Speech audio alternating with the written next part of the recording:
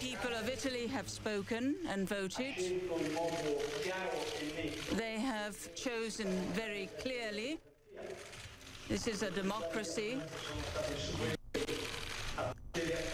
And there were expectations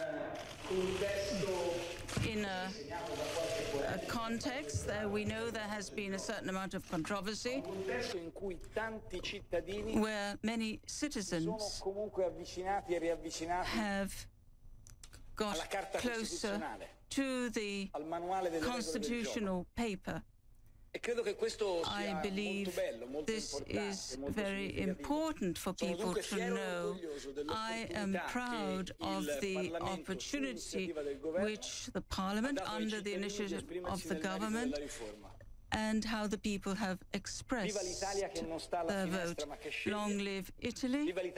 Long live Italy for participating and who believes in politics.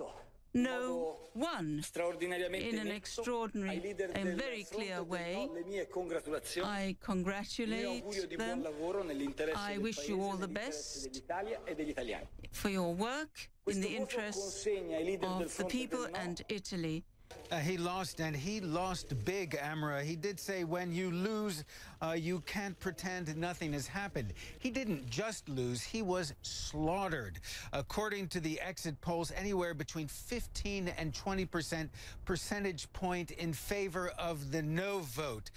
That is not what was expected. The last polls that came out 2 weeks ago indicated that the no's were winning by 5 percentage points. But this is a massacre, and really, he cannot ignore it. And obviously he did what he had vowed to do long ago, which was resign if this referendum didn't pass.